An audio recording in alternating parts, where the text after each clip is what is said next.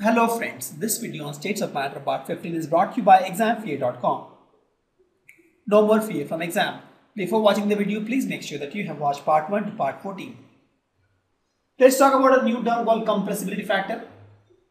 So the deviation of the ideal behavior from the deviation of the real gas from ideal behavior can be measured actually, because for example, I say that nitrogen deviates more than carbon dioxide at some pressure, at pressure X. So the deviation is different for different gas at different pressures, right?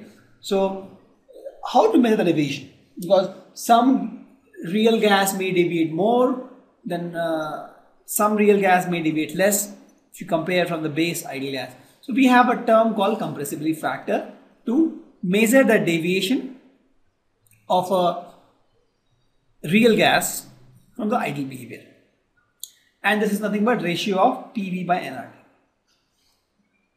Also we can find the deviation by volume which is occupied real by volume ideal.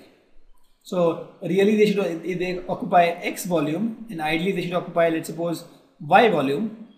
X by Y is the value of Z. There are two different ways to find the value of compressibility factor. And also note that this compressibility factor for a given gas also varies based on the pressure. For example, for nitrogen at pressure is equal to 0, if you see pressure is equal to 0, low pressure, it is behaving like a real gas. The compressibility factor is 1, right? So for ideal gas we say that the Z value is 1. So in this case, if you see here, it is behaving almost like a real gas, correct? Because my Z is equal to 1. But for nitrogen, if you see now, with increase in pressure, the value of Z increases. Same for hydrogen also, if you see, with increase in pressure, this value increases.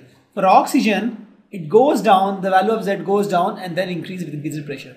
For methane, the value of Z goes down and becomes negative, and then it becomes 0 once again and increases.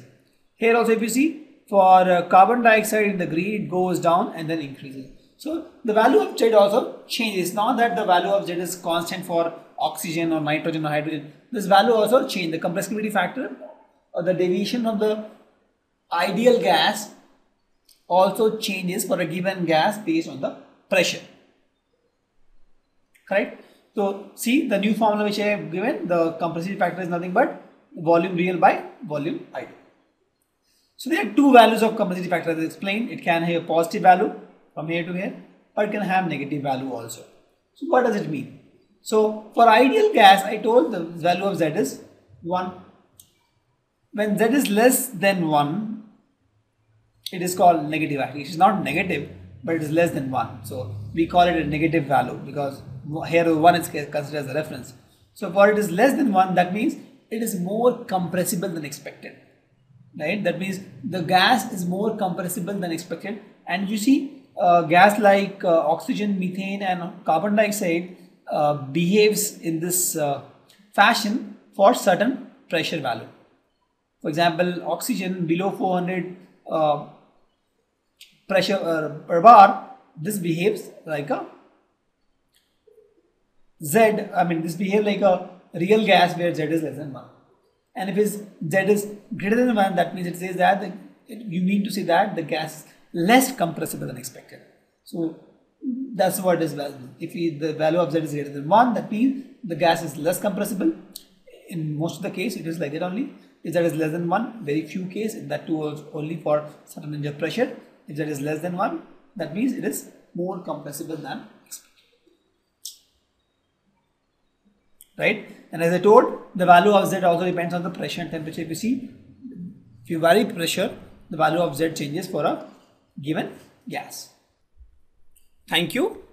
Visit examfear.com to watch free educational videos, try free online tests, get the best quality study materials, study from the best tutors and mentors, and much more. Thanks once again.